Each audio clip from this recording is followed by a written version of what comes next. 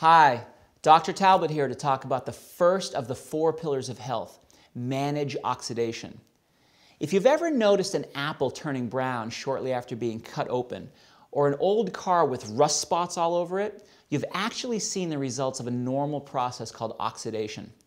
Within our bodies, oxidation takes place on the cellular level, and that is our focus in this video, because managing oxidative balance is the first key pillar of health for building vigor. One simple definition of oxidation is that it describes what happens when oxygen combines with another substance. On a somewhat more technical level, oxidation refers to the loss of at least one electron when 2 or more substances interact. Typically, this happens within our cell membranes and leads to cells that cannot communicate effectively or function normally. How are these electrons lost? They're stolen by highly reactive oxygen molecules called free radicals. Many health-conscious readers who are watching this video are familiar with the term antioxidant and understand that it refers to vitamins such as vitamin C and vitamin E that we call antioxidants that can protect us from these free radicals. Free radicals are so highly reactive and potentially damaging because they have an unpaired electron that wants to pair with another electron. Unfortunately, free radicals often try to take that needed electron from proteins and lipids in our cells, which creates microscopic damage to cellular structures and leads to tissue dysfunction.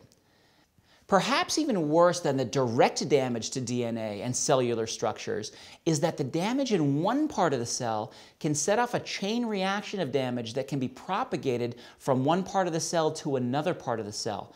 Just as a campfire spark jumps from tree to tree in a forest and leads to a wildfire. Free radicals are not necessarily bad for us. A certain amount of cellular damage is actually needed for normal physiological functioning, including normal glucose transport, mitochondrial genesis, and muscle hypertrophy. However, unchecked or excessive free radical activity is what leads to the cellular damage, the oxidation, and the cycle of inflammation and tissue dysfunction that follows. Cells are typically able to protect themselves from free radical damage through internal antioxidant enzymes, as well as through antioxidant nutrients found in the diet. Substances such as vitamin C, vitamin E, thiols, flavonoids, carotenoids, each of these can quench free radicals by donating their own electrons. In my book, The Secret of Vigor, I write in detail about the free radical theory of disease, where our body's own internal antioxidant defenses can become overwhelmed by free radicals, and the antioxidant network, which is a coordinated and synergistic approach whereby dietary antioxidants help to prevent oxidation to maintain health and restore vigor. Remember, as long as the body is not overrun by free radicals, it can generally prevent or repair normal day-to-day oxidative damage. The trick to fighting those free radicals, as with so many other aspects of health, is to find the right balance, specifically the right balance of antioxidants. When it comes to antioxidant nutrition, our best approach is to eat 5 to 10 servings of brightly colored fruits and vegetables throughout the day. In general, brighter is better, with each color group representing a major class of antioxidants from red tomatoes, orange carrots, blueberries, purple grapes. You might want to try to get as many servings of each color group as possible every day, because even though a particular color indicates a predominant family of antioxidant nutrients, each fruit or vegetable contains hundreds of other antioxidant nutrients that work together to deliver balanced protection against free radicals. If you have trouble consuming all the fruits and vegetables that you need, and you choose to supplement your diet to boost your antioxidant levels, then keep this in mind. It's the overall collection of several antioxidants that's important, not any single super antioxidant. Often, you'll see advertisements touting the best or the most powerful antioxidant nutrient. But recent research clearly shows us that supplementing with too many isolated or unbalanced antioxidants may be even worse for long-term health than getting too few antioxidants. Excessive levels of antioxidant supplementation, for example, too much isolated vitamin E or beta-carotene, can actually lead to more oxidation and tissue damage rather than protection from oxidation. That happens because under certain circumstances, excessive doses of unbalanced dietary antioxidants can become pro-oxidants. In other words, instead of fighting oxidation, this excess intake of nutrients can actually promote it. As stated earlier, and worth stating again because it's a crucial point when it comes to antioxidant supplementation, more is not better because it's the overall collection of and the balance between several antioxidants that's most important, rather than any single super antioxidant.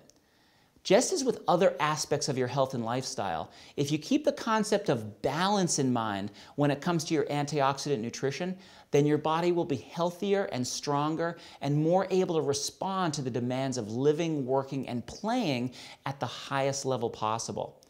In the Secret of Vigor book, I provide a great deal of detailed information on the pros, cons, safety, and dosage recommendations for specific antioxidant nutrients. And you can find out more about those supplements at vigorbook.com. Let's recap the process of oxidation, because excessive oxidation saps vigor, while managing this process is one way to strengthen this key pillar of health. Overexposure to free radicals and the cellular oxidative damage they can cause leads to tissue dysfunction, DNA damage, reduced mitochondrial energy production, and the ill health that we generally recognize as aging and burnout, which represents a complete loss of vigor. Too much oxidation is bad. That should be pretty easy to understand.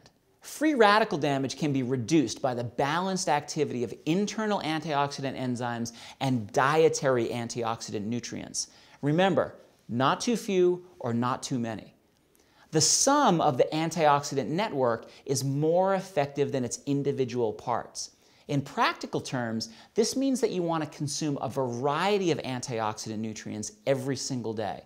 For example, consuming more flavonoids found in berries, grapes, and citrus fruits can help prevent the oxidation and prevent the loss of vitamin C, as well as increase cellular levels of glutathione, which can further both switch on DNA repair enzymes and help regulate chronic inflammation and immune function.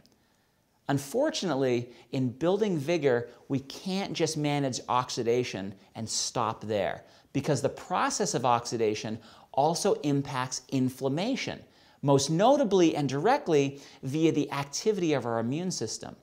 In the next video, I'll delve into health pillar number 2, controlling inflammation. I hope to see you there. This is Dr. Shawn Talbott. Thanks for watching.